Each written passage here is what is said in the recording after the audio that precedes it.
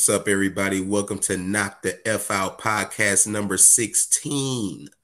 This is Chuck P. C-Ville's finest, along with the right-hand man from the land, Mr. Carl Cleveland. And we're going to talk about the fight from last night. The big middleweight unification showdown between Danny the Miracle Man Jacobs going up against Saul Canelo Alvarez with 3 belts on the line. Will Canelo leave with 3 titles? Or did Danny pull out the miracle and then he leave with 3 titles? Well, I put it to you this way, man. But you know something, I gotta admit, I've tried to throw out a curveball here. I was really hoping. I said, well, Danny will stop him in the championship rounds. That was me really reaching for the straws. But we all really knew what was going to go. If it came down to a decision, everybody knew that, Canelo will win that. And that's exactly what happened. It came down to a decision. But, man, I got to say, man, this was a damn good fight, man. This was a damn good fight. Danny Jacobs, he was doing exactly what I had wanted him to do. He was working that jab, man, keeping his ass at arm's distance. But the thing about Canelo, man, and I was like, man, Danny Jacobs, dude, when he was throwing, man, Canelo Alvarez, man, and especially in those earlier rounds, man, he was ducking and dodging Danny Jacobs, man, making that shit looking like a goddamn cartoon. That head movement that Canelo got, man, I was like, man, he out there really trying to look like Mayweather from back in the day. You know what I'm saying? I'm like, yeah, he definitely learned a lot from Mayweather, especially defensively too, man. But I will say this though, in the second half of the fight, I thought it was definitely a turnaround.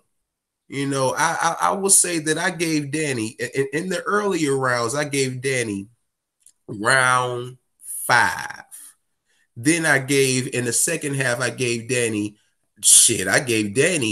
rounds 7, 8, 9, and 10.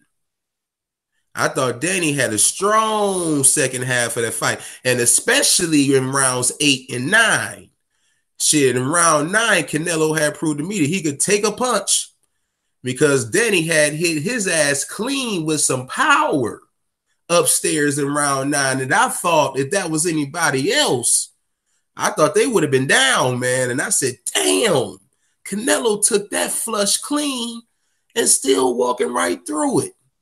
So I'm like, man, Canelo, man, it was what I thought it would be, man. It was what I thought it would be. And I'm not mad at the decision. Man. Canelo pulled it out, man.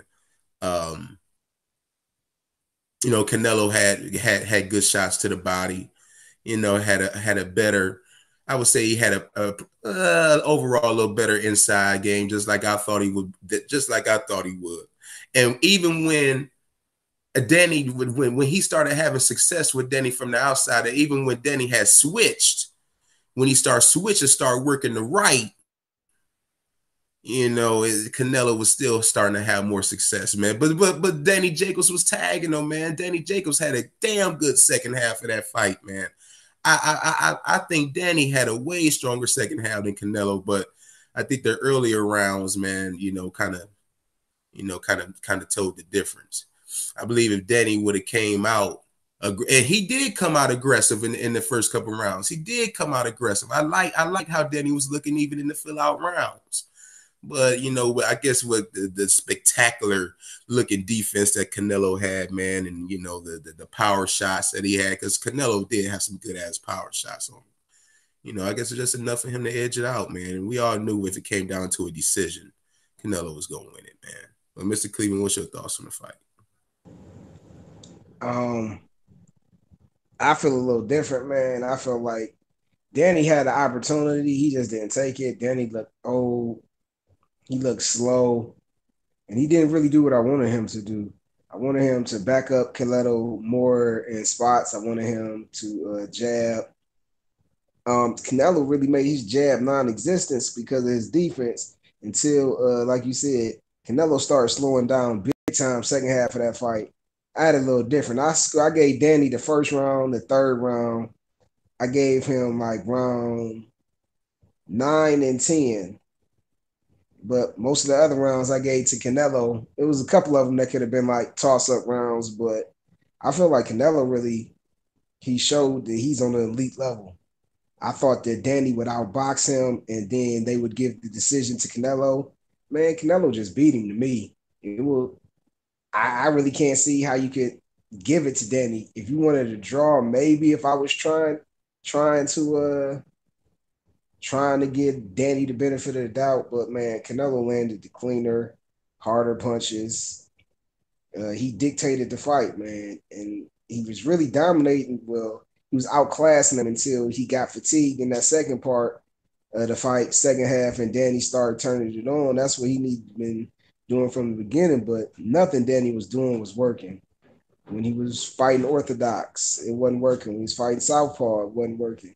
Danny went to the body a few times. I wish he'd have did that more, but Canelo showed, man, he a beast. He got a beard too, because he took a couple took a couple shots from Danny that I thought was gonna knock him down, but That round nine hit, man. yeah, all he did was back up. But I thought Danny should have been more aggressive then, but he wasn't, because that lets me know that Canelo has some pop. He might not have enough pop to knock you out, but he got enough pop that's respectable. So people not coming there and they're wild and reckless.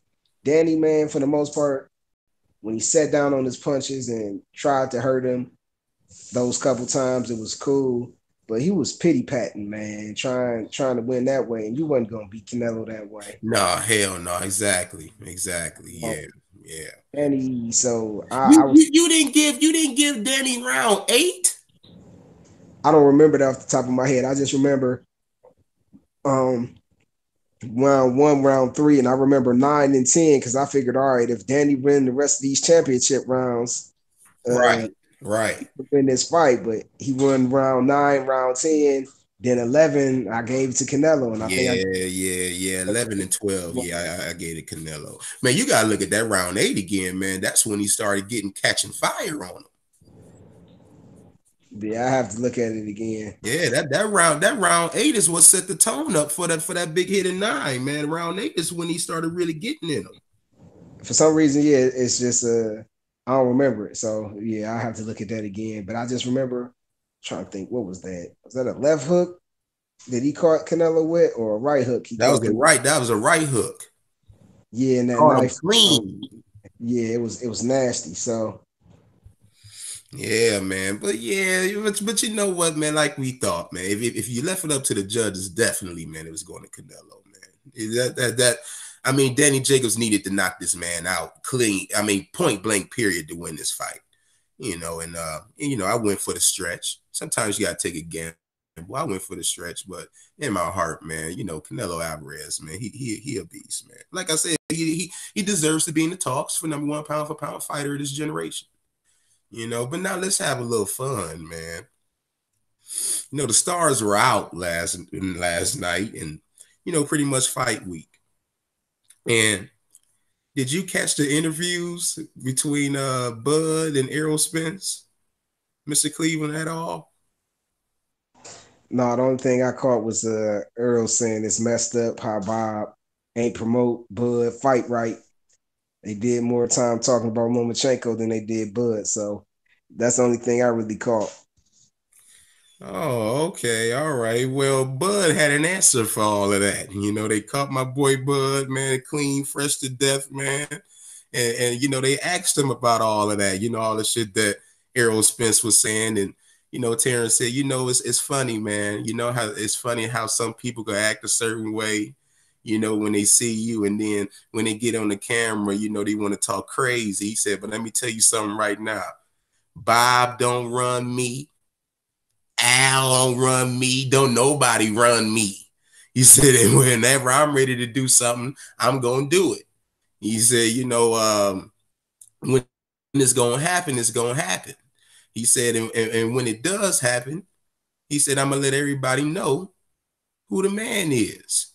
So he said, these people talk greasy, talk about, Bob running me and all this crazy shit. Dude, just wait. Patiently wait, and you'll have your turn to get your ass knocked out. Go ahead and do what you got to do over there. And when we see each other, it's a wrap.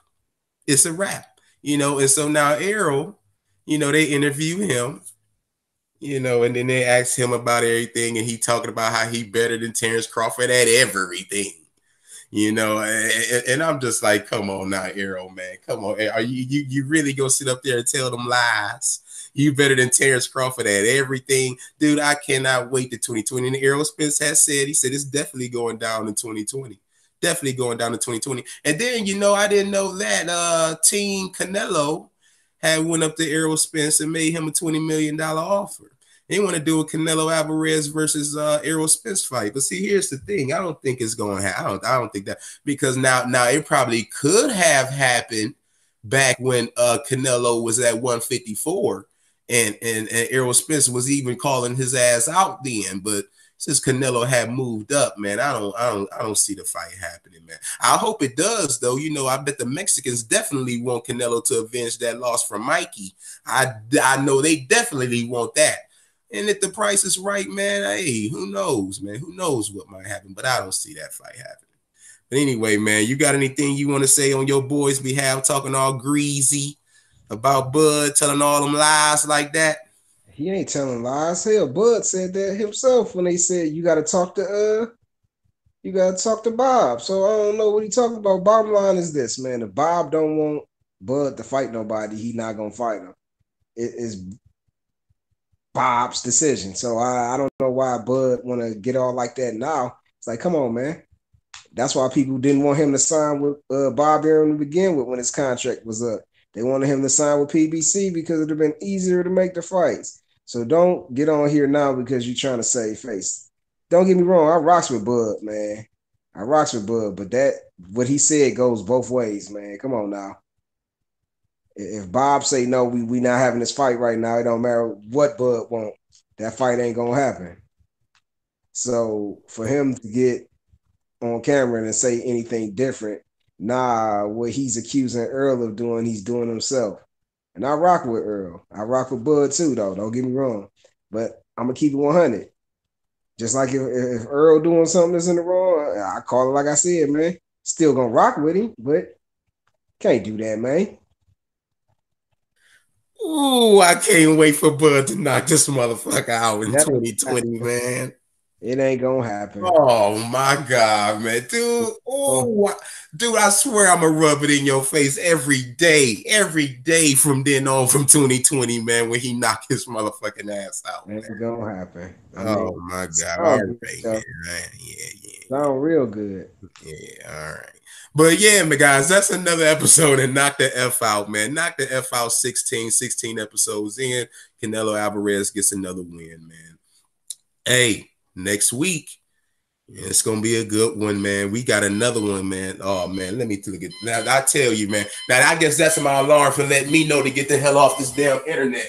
I'm sorry, y'all. I be so busy, man. I got alarms everywhere for everything, man. And I do got something else I got to get into now. But yeah, man. Next week we got J. Rock Williams going up against Jerry Hurd, man. And I'm gonna be honest with y'all, Mr. Cleveland. I told you this a couple weeks ago. I don't know who's gonna win that fight, man. Dude, J Rock he's an animal, man, young, hungry animal, man. Jerry Hurd, man, come on, man. We already know what's up with Hurd, man. Hurd is a beast, And the thing is, man, I was looking at Hurd a little bit in training camp. Hurd looking real crisp, man. He looking like he coming to win next week, but like I said, man, Julian J. Rock Williams, man, ain't nothing to sneeze at, baby. You talk about another good fight, man. Y'all can't miss this one, man. And we going to be all over it. Chuck P. C-Ville's finest, Mr. Carl Cleveland. Hey, man, before we get off, man, you got something you want to say about that J. Rock Williams and Jerry Hurd real quick, man? What you think about it, Mr. Cleveland? I think it's going to be a good fight. I think it's going to be good until J Rock get tired and then Hurd going to knock him out, man. Nah. You didn't gave him too much already, man. You couldn't say that for next week. I mean, I can. I might change depending on what I see I got to go back and look at J Rock. It could depend because J Rock ain't no bum and he ain't no slouch. So J Rock No. also hurt him early because everybody know he's a notorious slow starter and get him out of there. So this is, man, it's a possible thing, man. And right now, I can see either one of those things going, but what I'm leaning towards is what I told you. And you know, I still don't know, man. Like I said, I got to go to the lab, man. I got to check out a few more things, man. Get Yeah, the I do too, analysis man. route. I do too. So that ain't my final Yeah. prediction. That's just my thoughts right now because I still ain't went back and looked at J Rock again. Oh, yeah.